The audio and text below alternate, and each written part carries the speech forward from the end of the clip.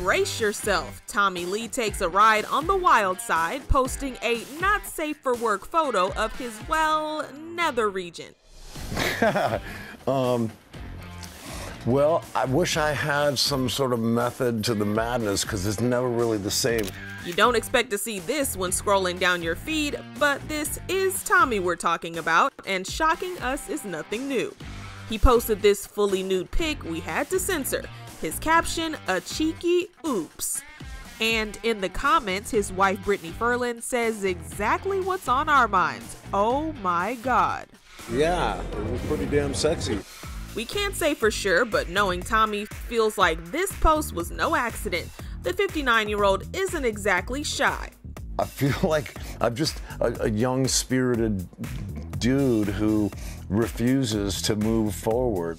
The full frontal selfie has since been deleted from the musician's Instagram page because it violates their no nudity policy, but the pic is still up on his Twitter. Meanwhile, Tommy's seemingly running with the theme, posting memes like this one of a Buddha statue holding a banana. Then there's this one of an elephant staring at a naked man asking, "How do you breathe through that little thing?" It's a blur, obviously. Blur. Now, the Motley Crue rockers' latest post isn't exactly a total surprise. Fans of the musician know he's got a long Hollywood history of racy behavior. What the hell is this? Of course, there's his infamous sex tape with his ex, Pamela Anderson. This is forever. Absolutely. This is forever. Absolutely. I never felt like this before. I've never felt like this in my life. Tommy's relationship with the former Playmate and that video are highlighted in the Emmy-nominated Hulu series Pam and Tommy. Every second that passes, this tape could be spreading. Baby, we will get it back. Last year, Tommy told E.T. how he felt about Sebastian Stan stepping into his shoes. I know Sebastian, he's playing me.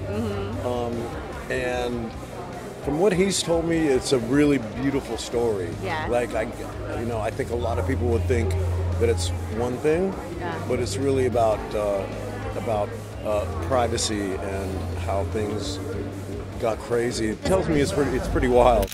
Well, judging by his latest not safe for work post, wild is right up Tommy's alley.